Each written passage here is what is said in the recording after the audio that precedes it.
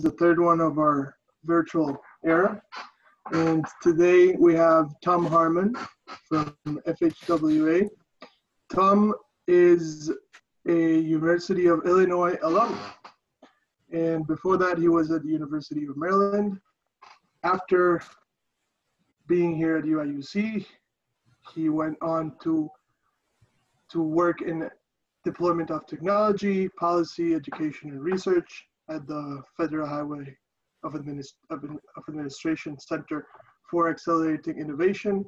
And today he's going to be talking about precisely that, accelerating innovation. So please, everyone, as always, mute your mics and use the raise hand button, and Tom will get to your questions when he feels his feet. So go ahead, Tom. Okay, Javier, since this is completely student run, I'm going to ask the students to watch the hand raises because I'm going to focus on my slides.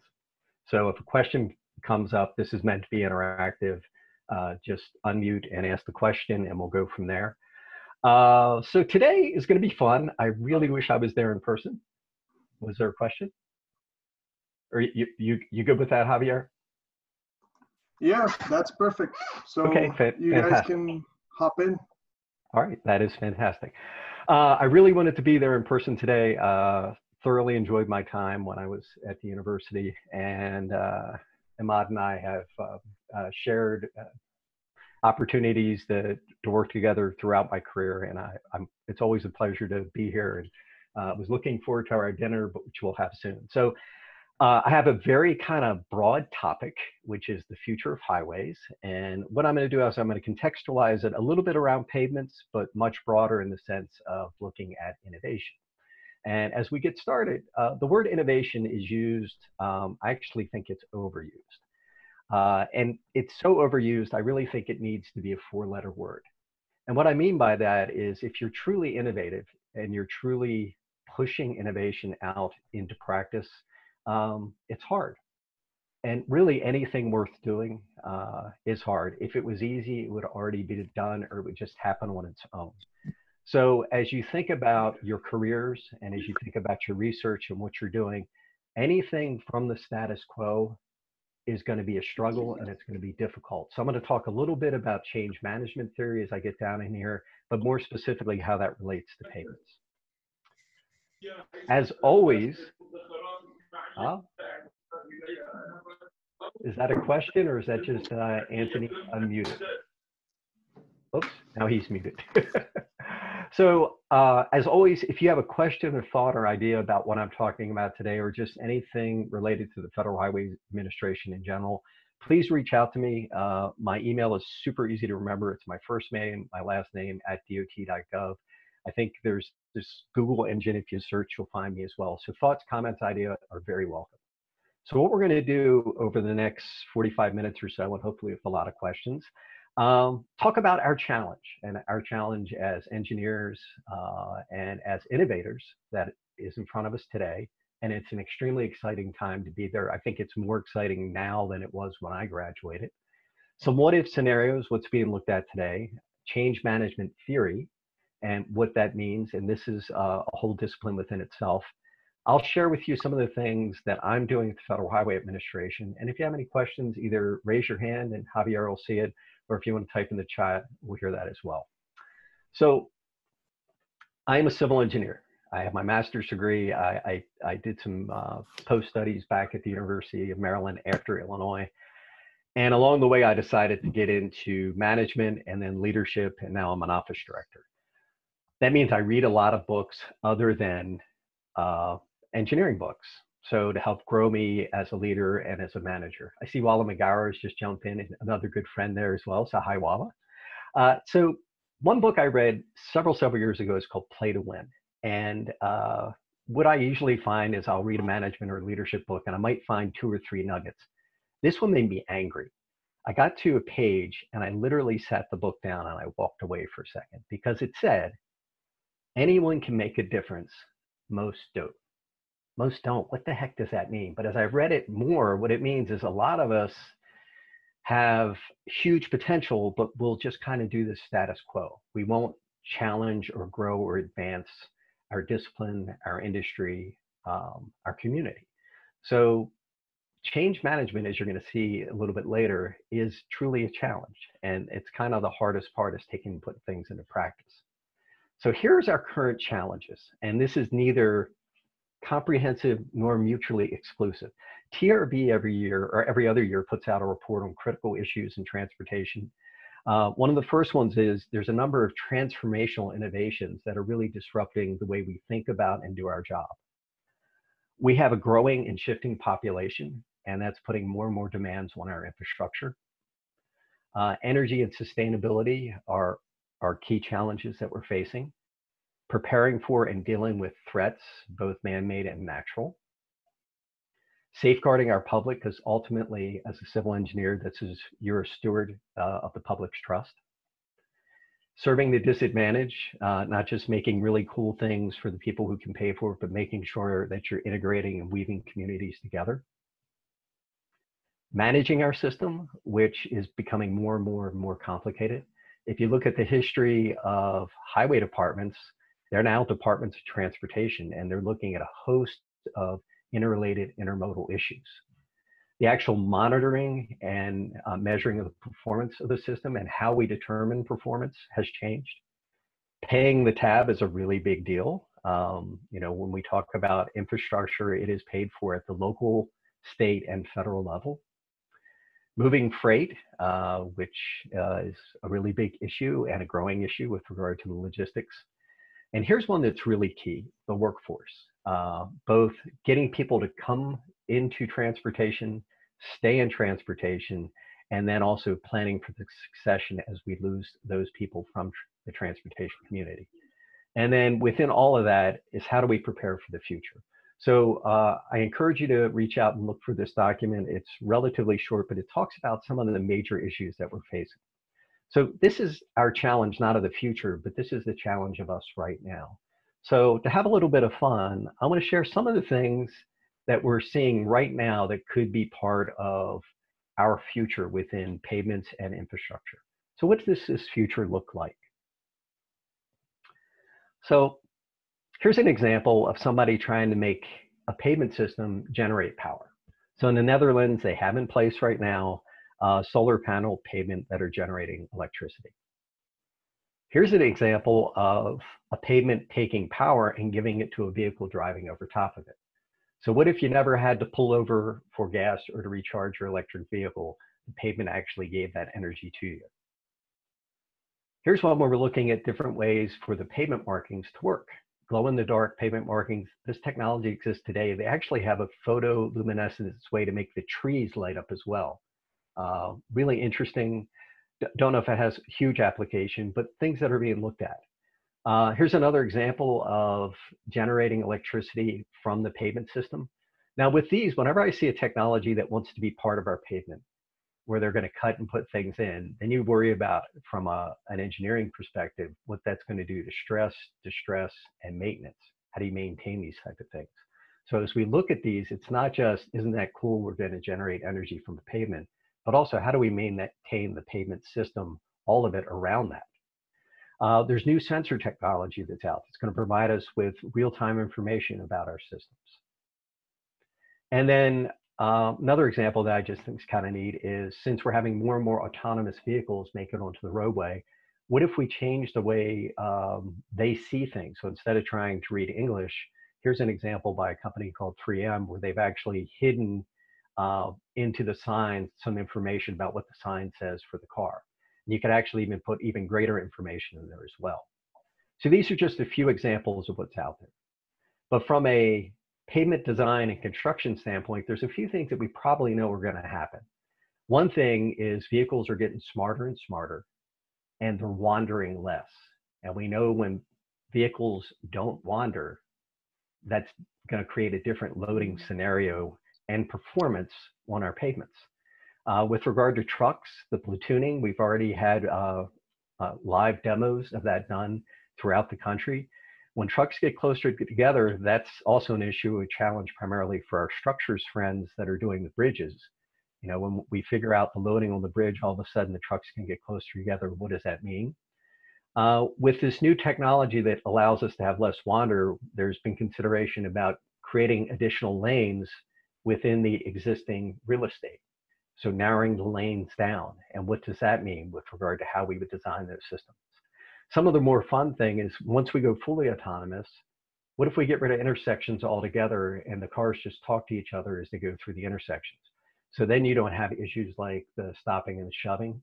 And then for us, who were charged with rebuilding and maintaining this, what do we do to the future of the work zone? As we have more and more technology that lets the vehicles talk to the infrastructure so that we can have a safer environment for people that are out there in the traffic and making sure we're getting a good performing pavement system. So we know we're going to have increased nighttime freight. We know we're going to have more and more demands on the durability of our system, and we're being asked to be more resilient, recovering from events. And we know that smoothness, if you look at life cycle assessment, is kind of key within this. So as we build the pavements today and the infrastructure today, how do we future ready that system? How are we thinking about that? Maybe we might think for concrete pavements, the dog I told you would bark at least once. Maybe we think about changing our dowel bar spacing, thinking that we're going to have less water. Maybe we think about more durable systems with regard to our asphalt systems. Another one that's really fun and challenging is this idea of big data and big data analytics and what it's potentially going to do or it's going to do to surface transportation. So right now, there's a whole host of people that are out looking at big data and trying to figure out how to monetize it and find second use cases for it. So if you go out and do a Google search, here's the kind of framework you need to know for big data. There are 5 V's. First one is big data itself has volume. We're talking exabytes, 10 to the 18th. That's a lot of zeros. The next one it has is velocity, and that's the relevance of the data. As the data becomes available, and then as the data becomes useful, and then as the data becomes useless, that's its velocity. A variety of data coming from all kinds of different sources that somehow you have to pull together into something a little more meaning. The veracity of the data. I'll give you a simple example in pavements. We've long talked about, could we take the accelerometer in our phones and get something like IRI? Yeah, we probably could. Would it be as good as measuring the IRI? No, we couldn't. It's not going to be able to do that. But if we get enough of this data from the phone, is it good enough? And then the next one is the use case scenarios. An example of that in pavements is happening right now. The Federation of European Highway Research Laboratories, or FERL, is working with Germany's version of federal highways, BAST. This is a gentleman named Dirk Jensen. They're looking at big data from a pavement standpoint. What type of data sources are out there that are being made available, and how could we use that right now and how we manage our pavement system? For us on the federal highway side is how do we keep up with all of this? I'm working with our head of information technology looking at big data because from a policy standpoint, we want to make sure that we're creating a framework that allows us to innovate. One of the examples used at a big data conference was, what if the Wright brothers had to wait for Washington, D.C. to develop policy and guidance for manned-powered flight? You think it would have happened at the same rate? Probably not, because we would have been trying to devise policy and guidance around something we really don't understand. So my question for Dr. Ahmad today is, what do we do when groups like Amazon, Grubhub, Nexar, Lyft here, they know more about our infrastructure than our state DOTs? At this year's TRB, General Motors had several of their staff members trying to figure out how they could use the data that they're capturing from something called OnStar. If you have one of those vehicles, there's all this information they're capturing about hard braking and the suspension response, coupled with GPS that tells them about the pavement system that they could then repackage and maybe sell back to the DOTs. Nexar is a company that's a dash cam. They're capturing data right now to help insurance companies lower your rates, but then they're also reselling that information to townships about their signage. So it's a really interesting time to be in transportation because our common data sources are radically changing and they're changing fast. So before I transition into theory, any thoughts or questions about what I just said? Okay, so let's drop into a little bit of theory. So, like I said, I read a lot. One of my pleasure books that I read recently was by Jared Diamond, The Fate of Human Societies, Guns, Germs, and Steel. Really fun book. And in chapter 15, oh, I have a question. What's the question? Thanks. Hello? Oops, summary went back to mute. So in Jared Diamond's book, I was in chapter 15 and I just started laughing. I was like, I'm once again reading an innovation book.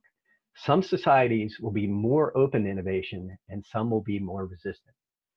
Is anybody willing to unmute and take a guess at what happened to those societies that were more resistant to innovation?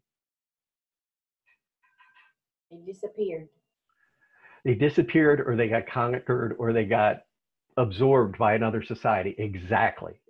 If you resist innovation, you fall behind. And when you fall behind in a global standpoint, you're gone.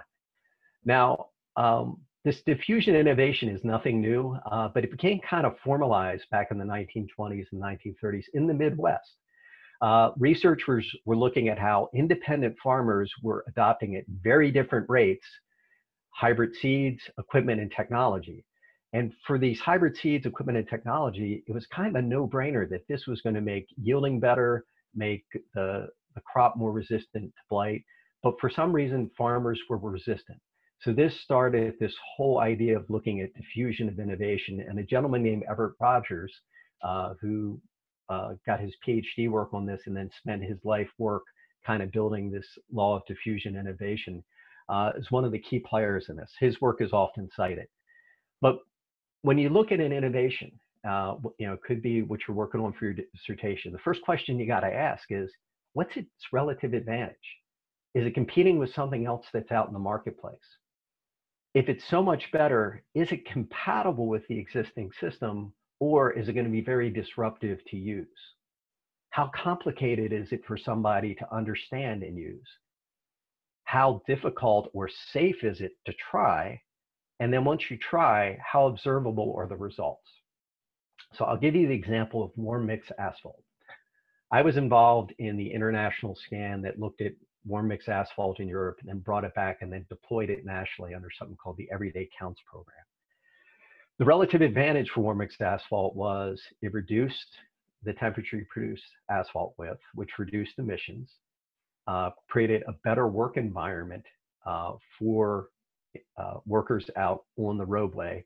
And because you were doing it at a lower temperature, you needed less energy or fuel to make that material. So there were advantages to that, and we felt that the technologies would allow us to get equal or better performance. Now, it was still mostly rock, sand, and sticky stuff, so it was compatible with our existing system. The only thing you needed to do was do some enhancements to the asphalt production facility, which could be put in temporary, which was really important, that you could try it. It was complex in certain ways. There were some technologies that were very complicated, and those fell away. But in general, this wasn't that complicated. We're going to be putting either water into the process to create foaming, a chemical package, and we were able to scale it up and try it and be able to observe that it went down. So this process was fulfilled with warm mix asphalt, and we were able to advance and deploy it. Let's say you had a new technology that was very complicated and you thought you were going to triple the life of your concrete or your asphalt pavement, but it was difficult to try. That may create some real barriers for you to get that into place. The next thing that Rogers talks about is the importance of opinion leaders. And for this one, I want to take a pause. And you're at the University of Illinois. Nathan Newmark was an opinion leader in his time. When I was there, there was this young man named Moreland Herron. He wasn't young at the time, but Moreland, he produced people like Marshall Thompson and Ernie Marenberg, worked very closely with Mike Darter. They are opinion leaders within the community. And today, some of the opinion leaders running around have last names like Al-Qadi.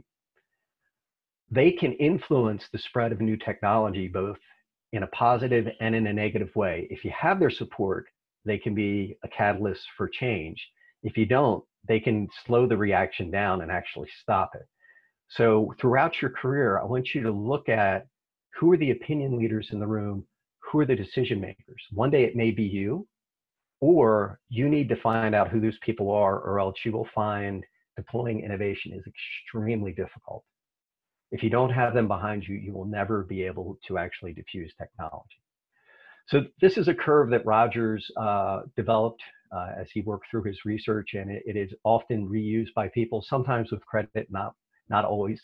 The orange line or the yellow line shows market penetration, and this can take anywhere from 8 months to a lifetime to get market penetration, or not at all. And I thought this when I first started looking at this, the people you want to focus in on are the innovators. They're the crazy people that will wait in line 3 hours to get the latest version of the iPhone. They actually don't drive the market. They do drive initial sales, and they will try things, but really the early adopters are where your opinion leaders are found. You still need those crazy people to give us proving ground to try something new, but the early adopters will let you know what you have has the potential to really make its way into our transportation community. An example of this is if you get asphalt mix design, you probably did something called SuperPave. I was involved in the original deployment of SuperPave, and as a young engineer, I was really impressed with the fact that my bosses, John D'Angelo, Ted Farragut, knew to engage key opinion leaders in the state and bring them on board, because once the people that usually lead the pack were trying it, others followed suit.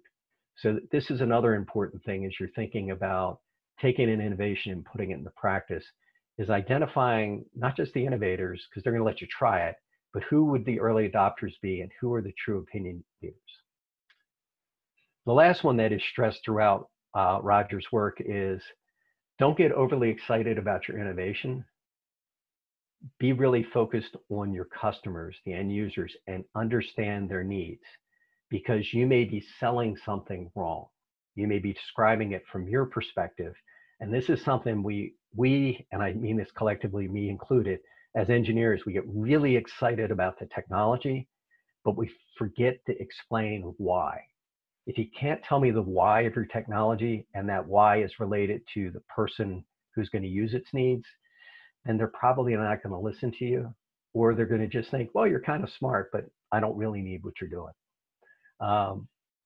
Good friend of mine, his name is David Essie. He's the equivalent of me at a state level in Wisconsin. He heads up their innovation program. He has this weird blend of, bless you, somebody just sneezed. He has this weird blend of education. He's a civil engineer with a marketing and communication degree as well. And he said something one time in a meeting, and I had to write it down. He said, you know, there's a lot of things that are invented, but the difference between an invention and an innovation that is actually used is your ability to market and communicate.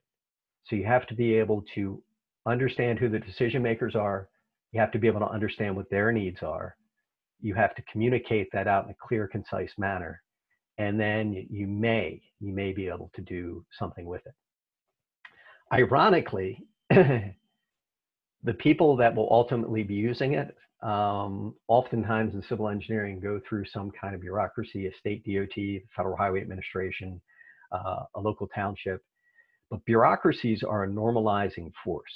We like to surround ourselves with things that make us comfortable. And what I mean by that is, in holding on to this thing that is the public trust, so people feel comfortable going over our roads and bridges, we surround ourselves with AASHTO specification, regulations, standards. We do quality assurance testing.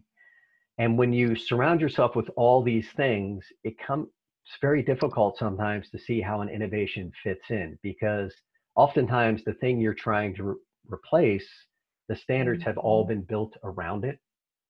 So to put something new into place means you have to break or open up the specifications, and that can cause a lot of consternation from the people that are in charge of those standards. War mix was an example of that. We had to come up with provisional standards. We had to get kind of exemptions. All kinds of things had to happen before we could actually put pavement down at a routine level out in the field.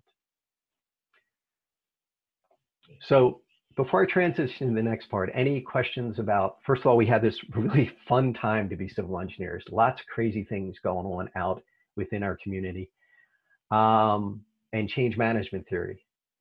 Any questions or thoughts you want to share back now before I continue into the next section? All right, Mr. Bill Vavrick, I'm going to call you out. Does this all make sense? It does. It does. I've heard some of this stuff before, Tom. You're doing, it's good stuff. Okay, just checking, just checking. I'm going to call him Walla next, and I'm going to jump down. And I did like that Wisconsin quote, by the way. That was fitting. It's true.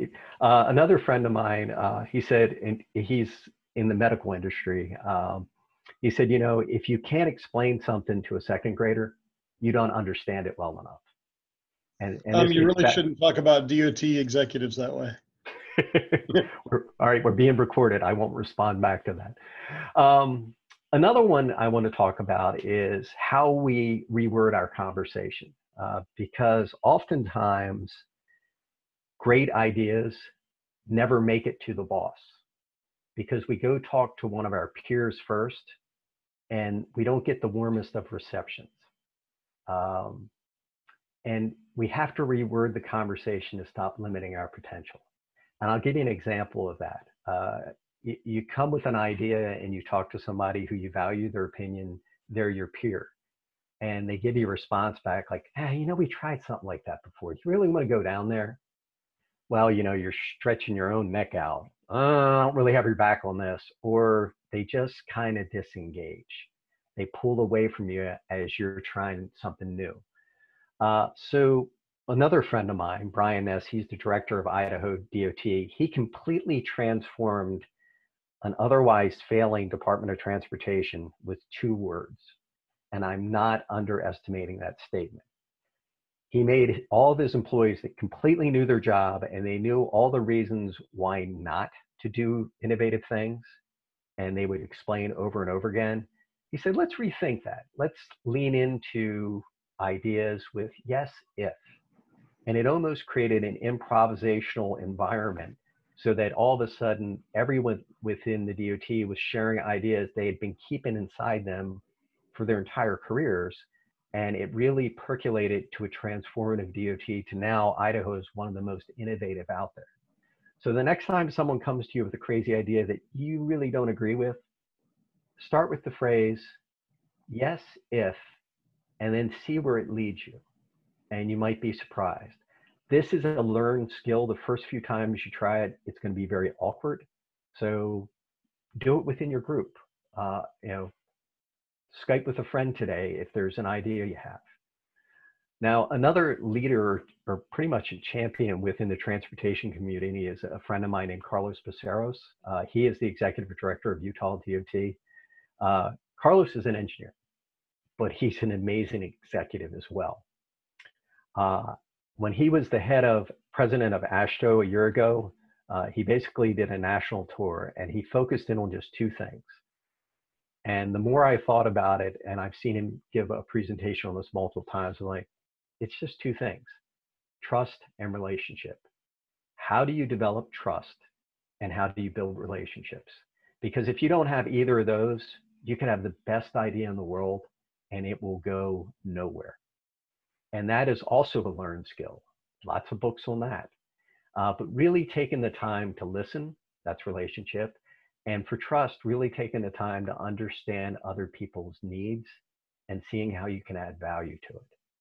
So if you take nothing from me today, yes, if, trust and relationships, those are key. Get all those right, you'll find your career is super easy. So that's kind of my preamble. And now I want to go through my day job, some of the things that I'm really excited about at the Federal Highway Administration, what we're working on, because I am the director for the Center for Accelerating Innovation. And that is just crazy to say out loud. I get to play with innovation every day, and I get to work with really amazing people. So we have a portfolio of tools that we provide to our state DOT partners to help them and the locals, to help them accelerate the adoption of innovation. As I like to say, I'm an impatient person. I really, really don't like things to not be used if they're good. So how can we get the really good stuff into practice even quicker? So we like acronyms in the federal government. So I have a range of 3- and 4-letter acronyms I'm going to share with you. The first one is Accelerating Market Readiness. And this is a photograph of Bill Vavrick and myself trying to demonstrate that, yes, you can truly bridge the gap between research and practice. And this is a gap that is often hard to overcome. A lot of researchers think that implementation of a research finding is they wrote a report and made it available. No, you've got an invention at that point, or you've got a finding at that point. It isn't until an innovation is truly in practice and being used on a routine basis that you've gained market or you've made an impact with your idea.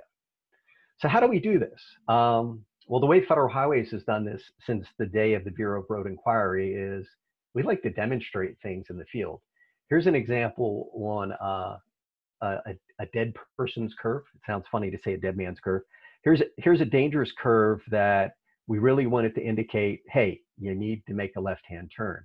Someone came up with an idea that couldn't we sequence the chevrons and make it so it's just plain obvious where the roadway is going.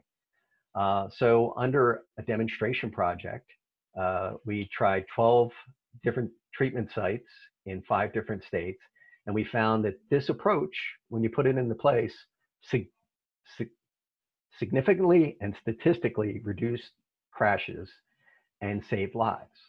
So here's an example where someone had a really good idea. We were able to put it out in the right of way, try it, and be able to show definitively that this is a good treatment to try and use. So under the Accelerated Market Readiness Program, we're looking not at small change, but noteworthy, emerging, and disruptive change that is happening within our transportation community. So something that significantly advances the state of the practice, something that's gap filling, and something that's game changing. So gap filling would be drones. So drones is something we haven't had before. They allow us to get information in a very different way. Game changing would be autonomous vehicles. It's really changing the way the loading is being applied to the systems that we're building today. So under the Accelerated Market Readiness Program, we wanted to make sure as we rolled this out, we tied it to our agency's goal. Not surprisingly, and this hasn't changed throughout my career, and I've been with Federal Highways for 30 years, our main goal is safety. You know, we have loss of lives every year on our roadways, and how can we make them safer? The next one is, how do we get projects out quicker? And then how do we make our infrastructure last longer? So this past year, we put out a broad agency announcement to anybody, put $3 million behind it, and we're currently in the process of selecting about a dozen or so innovations that we're going to put money behind, get them out in the field, document, and then share the results. I'll give you an examples of some things we're working on internally with regard to Federal Highways right now. But this is something we think is a gap that needs to be continuously fed, because as great research comes out, it's not great research to me until it is in practice. Here's an idea that came out of the Federal Highway Administration's Turner Fairbank Highway Research Center. One of the #1 challenges we have with bridges is bridge scour. So when you get scouring around bridge piers, bridges don't do that well. So the challenge we had as civil engineers, we would go out and we'd pull samples of where we're either going to maintain or upgrade a bridge, or we're going to build a bridge, and we bring it back to the lab, and that process disturbed the sample. And in disturbing the sample, the test results we get back in the lab really don't mean a whole lot as to what we have out in the field. So would there be a way to actually measure scour resistance in situ? And lo and behold, they have developed something that you can. And we're currently looking at the erodibility of soils in place, non-disturbing the samples. And this project, when it was initially coming out of research, They were looking at a 10 to 15 year deployment cycle. They reached out to my office. We've now got multiple demonstrations going on all over the country, and we're hoping to get this technology out within the next 3 to 5 years. Another one that has become kind of a game changer, but it's also a little bit of a no-brainer, is we all have these cellular devices that we can go out. And unfortunately, we have severe weather events that happen all the time. We call them emergency events. And for federal highways, we can release funds under something called an ER.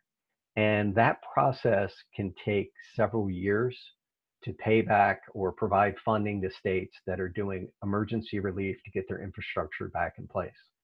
So a gentleman in our Federal Lands Highway Division said, couldn't we make a mobile app? Because these phones and tablets have GPS, they have cameras. Is there a way we can make a mobile solution for assessment and reporting, MSAR? And they were able to do this. And then unfortunately, Texas had a hurricane, Hurricane Harvey in 2017. And at that point, we had put that app into a pilot standpoint. Texas took it, used it. They were able to accelerate the ER funding to within 7 months instead of 2 years using a paper process. And they estimated not only did they get the money quicker, but they saved over $1 million just on one event. This application cost the Federal Highway Administration a little over $300,000 to develop. And in its singular use, in one singular use, we saved over $1 million beyond its development stages. So that's a great example of something we've been able to do under accelerating market readiness. The next one is a network. So you're currently working within your community, within grad school. You've probably engaged in CRB, American Society of Civil Engineers. How do you use your network to help you understand emerging technology and also help you to deploy new technology? Well, under the Center for Accelerating Innovation, we help stand up STICs, State Transportation Innovation Councils. And the way we incentivize this is we provide each state up to $100,000 a year, use or lose, to talk about innovation and use it for needs that they have. So the STIC model starts with up to $100,000, and it can be used for anything. Each state has a STIC that has been stood up. So we have 52 STICs currently operating, one in DC and one in Puerto Rico in all 50 states. And they use these funds for specification development, hiring consultants to help them enhance specifications for new technologies, technical assistance and training, hosting innovation days where they showcase ideas that are happening. And then one of my favorite uses is they take the money to go see other states or locals that are doing something innovative or share something innovative they're doing back. Here's an example that may seem, again, like a no-brainer, but something that happened under the STICs that helped us accelerate the use of drones. So New Jersey was looking at the technology of drones. Federal Highway Administration came in and joined them. They hosted a peer exchange.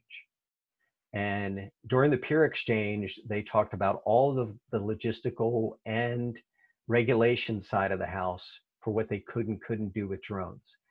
Today, that 2017 peer exchange has now made New Jersey the leader in the nation.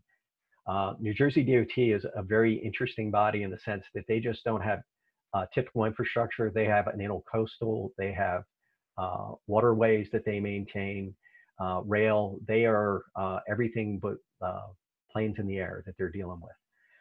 They've come up with over 38 use cases that have high return on investment that are providing them with data that they never thought was imaginable for, saving time and money. And it's also created a fleet of drone pilots that are within the DOT. So a whole new discipline has been born out of this. We're currently advancing this technology, and there's something I'm going to talk about in a second, which is the Everyday Counts program. But one other item that we use is incentive funding, because if you're going to try something new, the first time you try it is going to cost more. And how do we incentivize people from taking risk? So there's something called the Accelerated Innovation Deployment, or AID demonstration program. We provide up to $1 million of incentive funding on a project to pay for the delta cost of an innovation. What we're looking at right here is something called GRS IBS, an innovative bridge foundation system that is low cost, but the first time you do it, it could be a risk to you. So aid has been a highly successful way for us to get projects out into the field and piggyback existing infrastructure projects.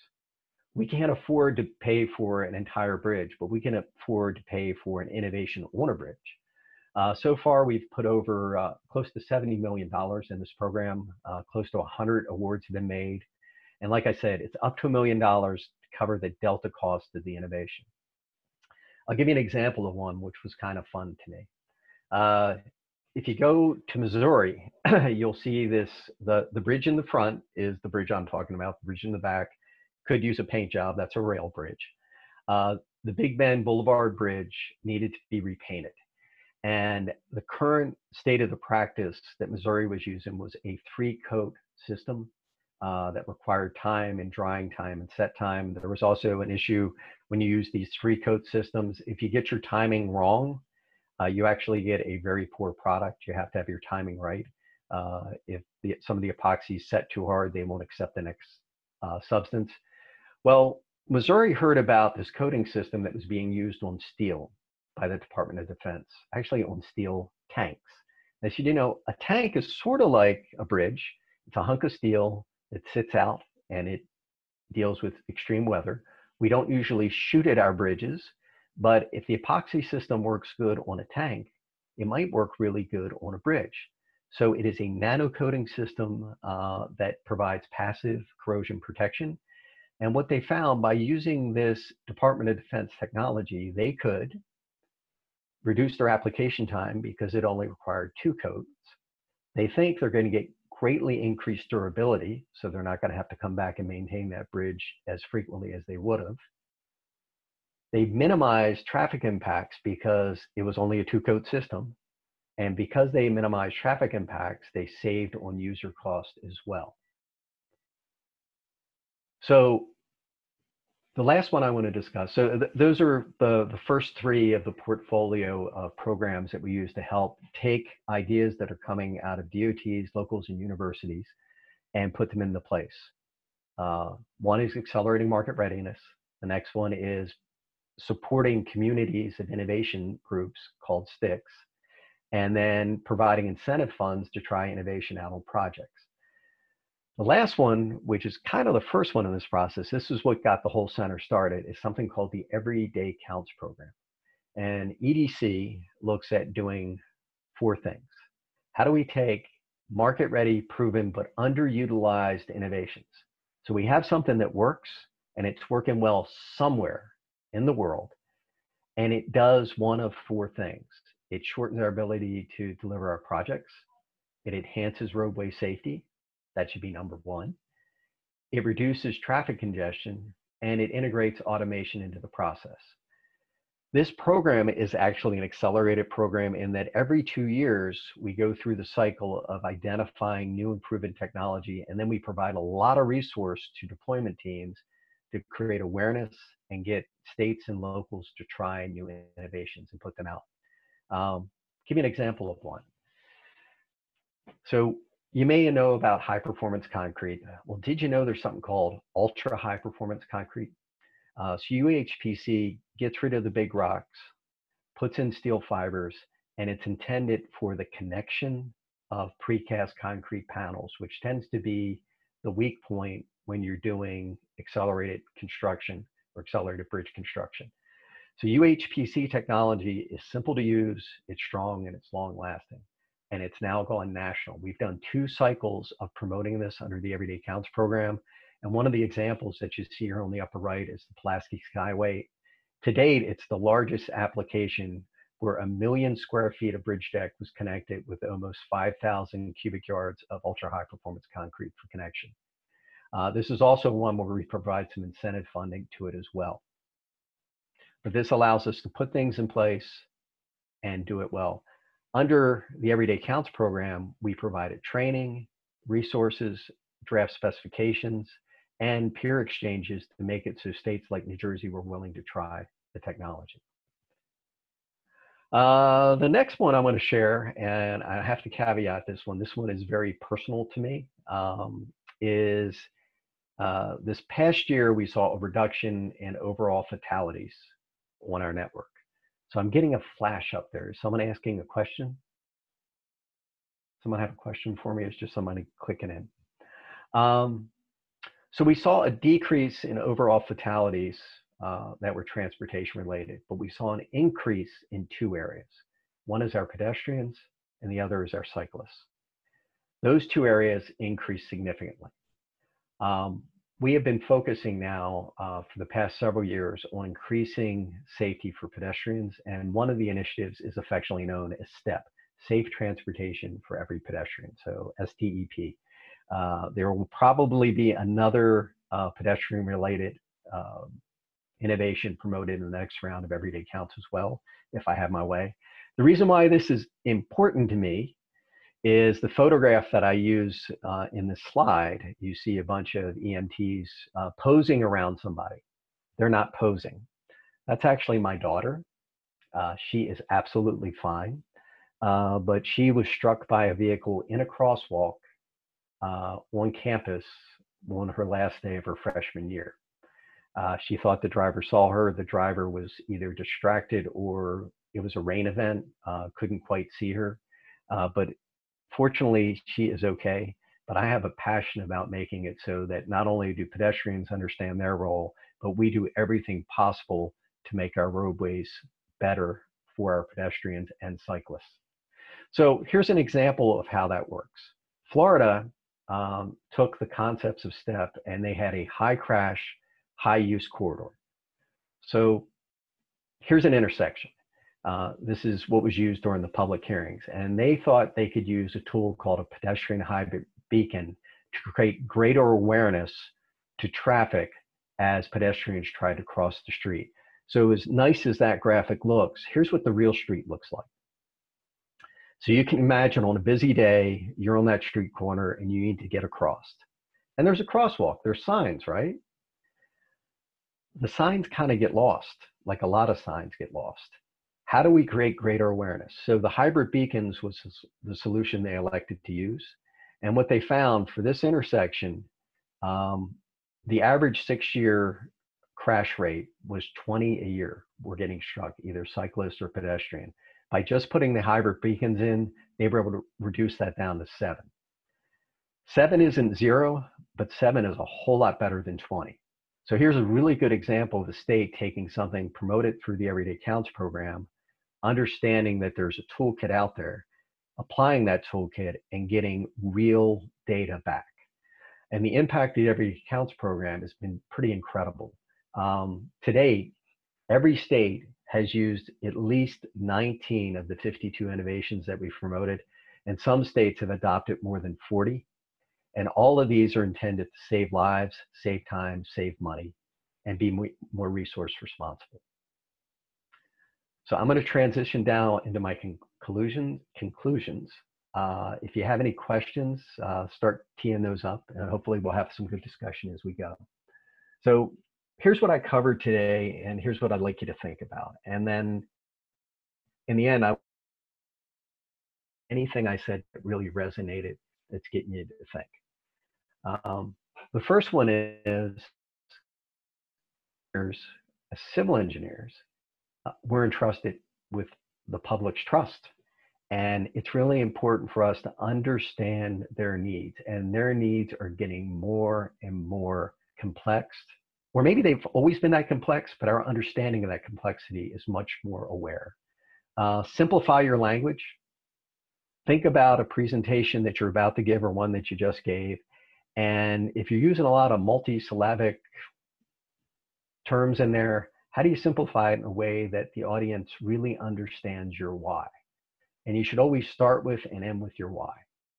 As I started down this journey, I told you we're going to talk about our future. And our future is really innovation, and innovation is hard. But there's some really good tools and philosophies out there for how we can think about and be more successful in how we deploy new technologies. The next one is engage your stakeholders, the people that are going to be involved in the process. And from a research community standpoint, the earlier you do that, the sooner you get their buy-in and the sooner you get their input into the process. Having someone who is part of industry or not just academia that's looking at your ideas from the get-go is really, really powerful. D is from my friend Brian Ness. Reworld your conversation. Next time you're talking to a friend, colleague, or someone that you don't particularly like, yes, if, and you'll see that it really will change the conversation. Don't tell them no because. We can all think of reasons why not to. Next one is invest time and money in new opportunities and take risks. If you're not spending a little bit of your time each day, each week, setting aside for you to learn something new, you are not growing as a person or as an engineer. And I take this to heart. If you work for me, we call them hikes on my team. I pay my staff. I tell my staff, at least once a week, I want you 30 minutes looking at something not related to your job. If you do it every day, that's fantastic. But spend a little bit of time, set it aside, go for a walk. I know a lot of us are finding extra time to walk these days, but go for a walk for just 20 minutes and you'll find you'll come back fresh and engaged. So focus on your customer, simplify your language, engage your stakeholders, reword your conversation, and invest your time to take a little risk. The next one was openly discuss competing alternatives. That's where that yes, if comes in. Think about why it isn't happening. If it's not happening right now, that means it's one of those hard ones. What's stopping it? Is it the fact that we've just become so ingrained that the only way to do it is the way we've always done it? Create opportunity to be creative and incubate ideas. That's David Essey. David looks for opportunities to engage, collaborate, pull things together. And then from Carlos, it really just comes down to two things. In all of these, if you're developing relationships and you're establishing trust, the implementation of new ideas is easy because people trust you and you know what they need. So you're not going to be trying to push something on them that they don't need. And the last one, and this is most important for me to you, this isn't a challenge that I'm taking on. Really, the future of highways comes down to one person, and that's you.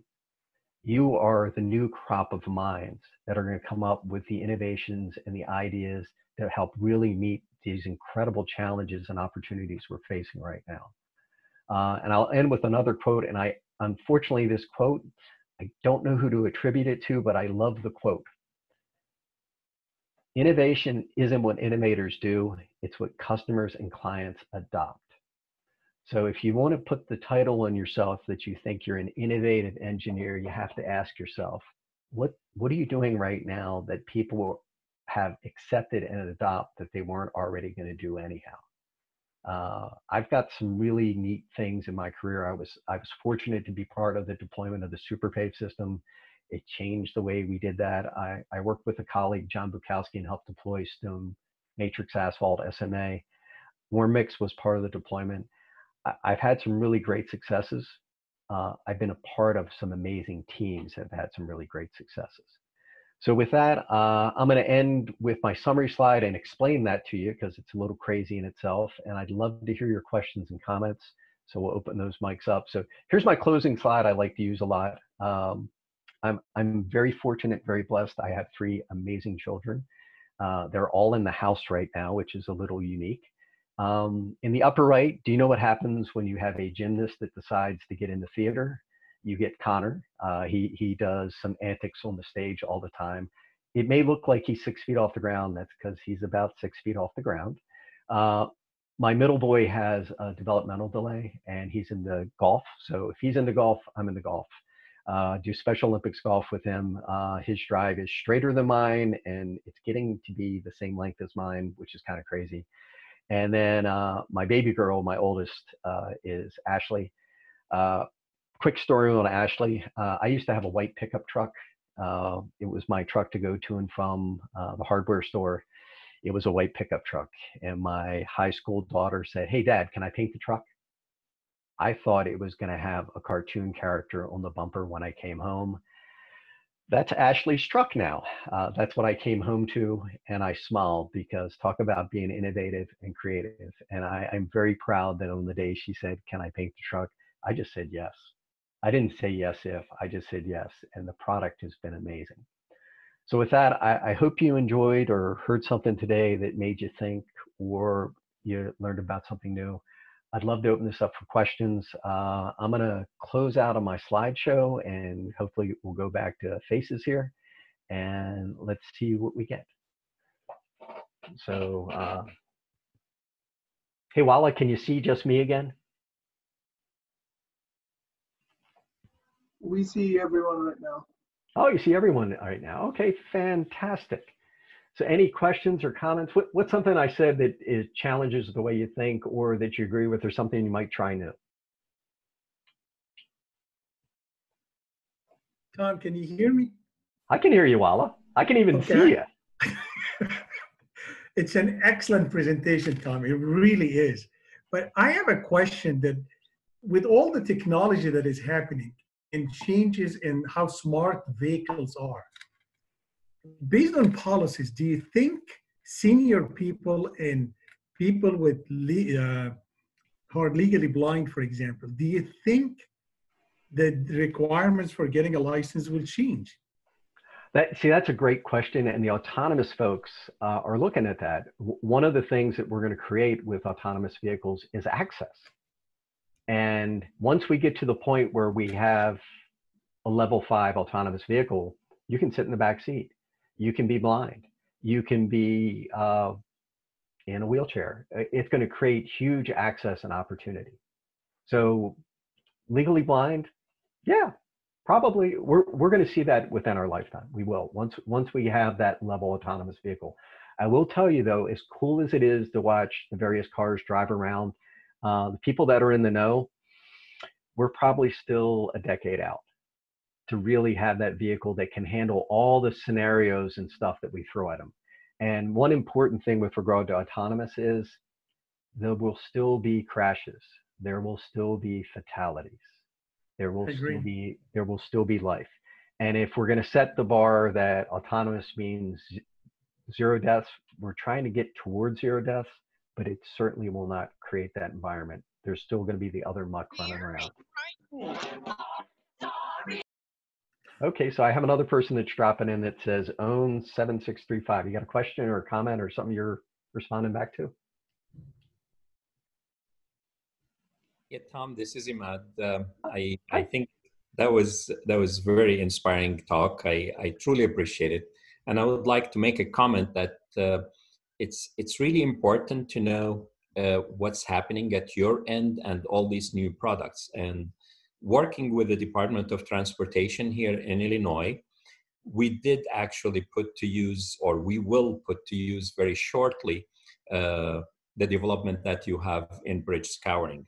And the reason, because we have done several projects on this as the Department of Transportation with the ICT. And then recently we were planning to do a new project. And when we know about the product that was developed through your organization, we got excited. And I think we will be working with this product soon in a project. So I think communication is very, very important. And I would appreciate if you can share with us the URL for all the new products that have been developed or being developed right now, so people can make use of that and they don't have to reinvent the wheel.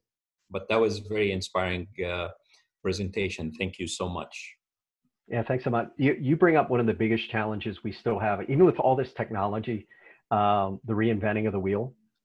And certain DOTs will do things and they don't think they're a big deal, but they're huge time savers. And how do we share that? I'm working with a group called, AASHTO has a research and innovation special committee. They were formerly RAC over SCORE. And we're looking at how do we create a pathway to innovation, identify all of those various tools or resources available for people, and then a clearinghouse. And not a clearinghouse that's meant to be, here's everything, a prioritized, identified clearinghouse. With regard to the things that I discussed today, I will certainly share the website. It's super easy to find. Go on any search engine, type Everyday Counts, FHWA. That'll bring you to my homepage. You'll see all 4 of these programs. They're tabbed out. We spend a lot of time making our website interactive, videos, training things. But the broader thing is, you in Illinois come up with a neat idea, or someone in a maintenance shop comes up with something that is a back-saving, time-saving automation, and they make it and they use it. How do we get that out there? How do we share that? So we are looking heavily at right now, how do we create a clearinghouse? There's an NCHRP study that's coming together, because not only how do we create a clearinghouse, how do we sustain it so it doesn't just become one more thing that gets stood up and used for only 2 years. So that study is going before AASHTO score just in the next week. So you bring up a really good point, but I will share the website for mine, and also AASHTO has an innovation initiative as well that we partner with. So great. So I got some thank yous up in here. I'm reading.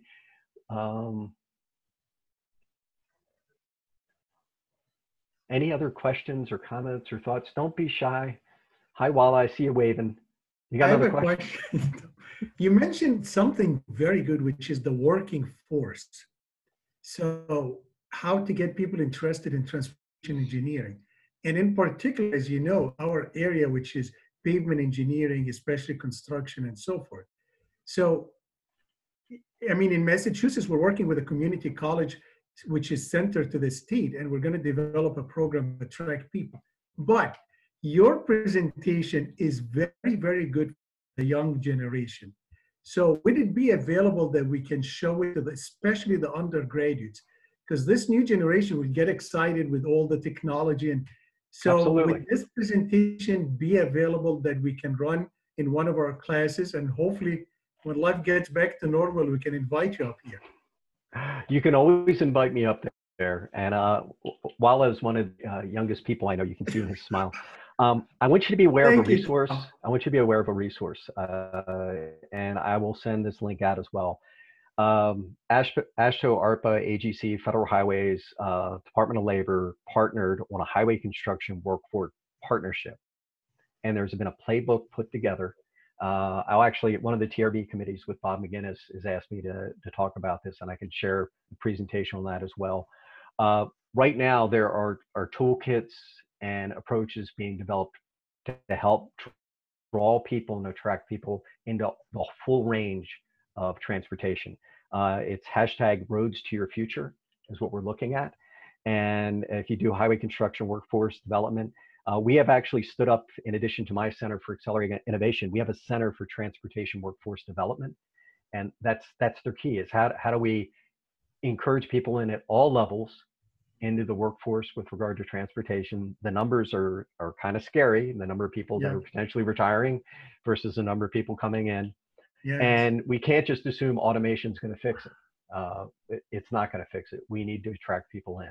So that's a great point you bring up. And we're hoping under EDC round 6, we have a workforce initiative. That's one of the things that's been proposed.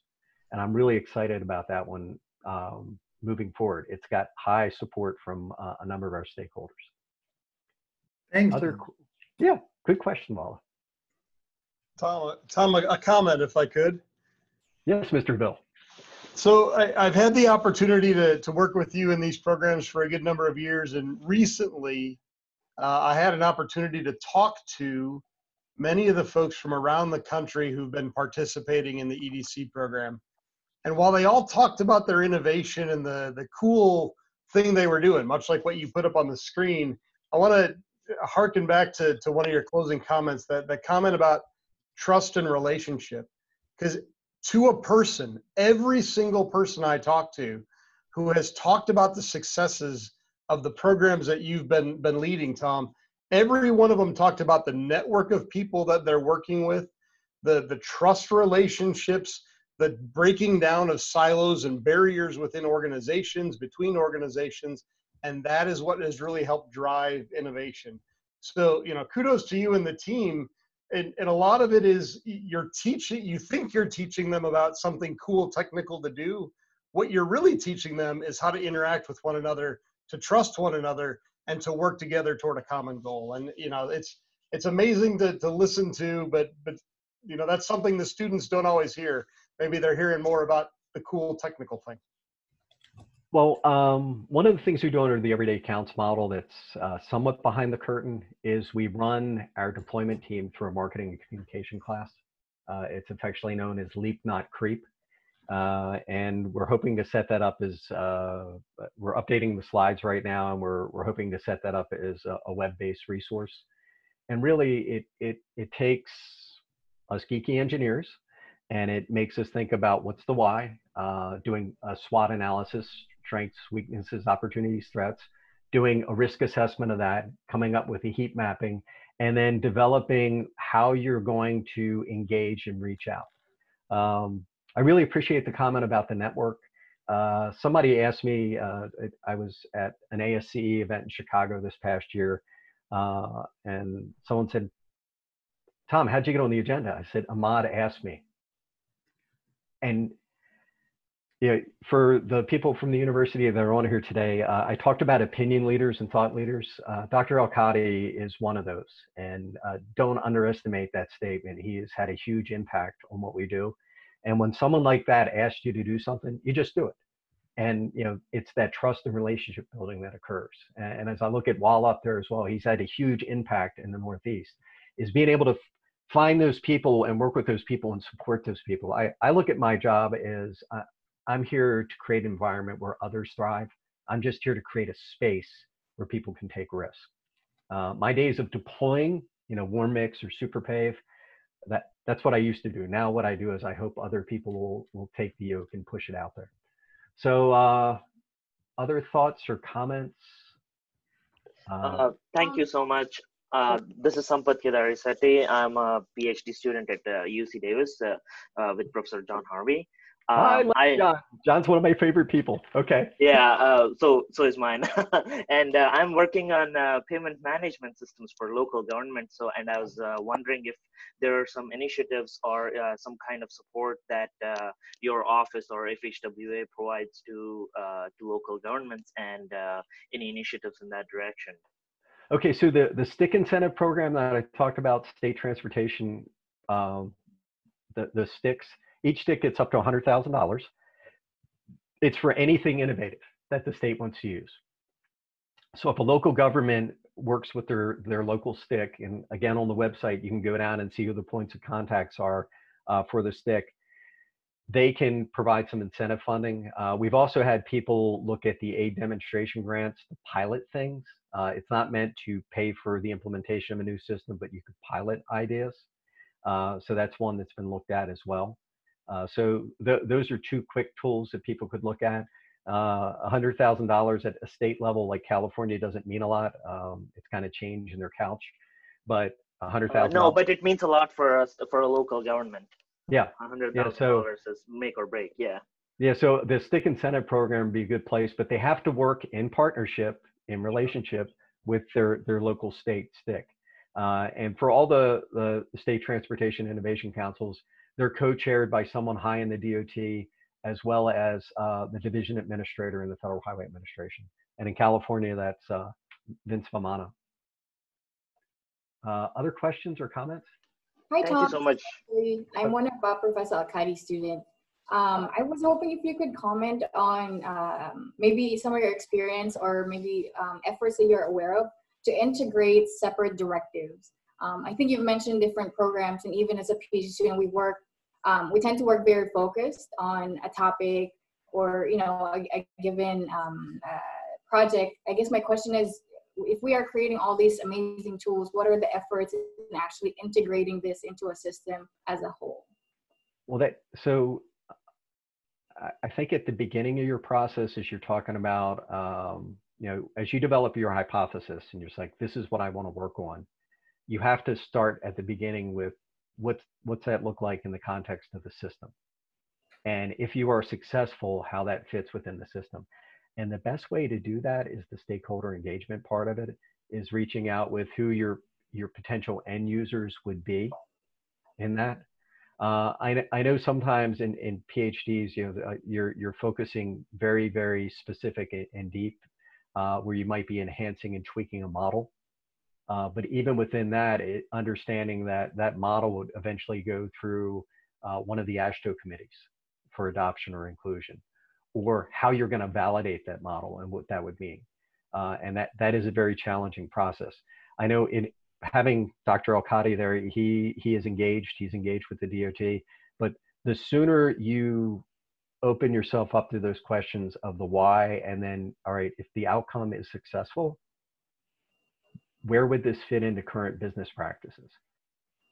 And you don't need to necessarily know, you won't know that all at the start of your PhD, but reaching out to people who do know those things is really important. Does that make sense? Yeah. Am I answering your question? I should ask. Yes. Okay.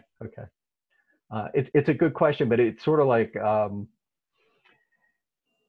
lot of times PhDs are advancing a model, or they're developing something. You have to really look at it from a system, and ultimately, how would this make it into the business models that we use? Other questions or comments? Hi, this is Yogesh. Hello. Hello, guys. We need to cut it short now because it's been 10 minutes over time. So you guys can send emails to Tom or communicate with him.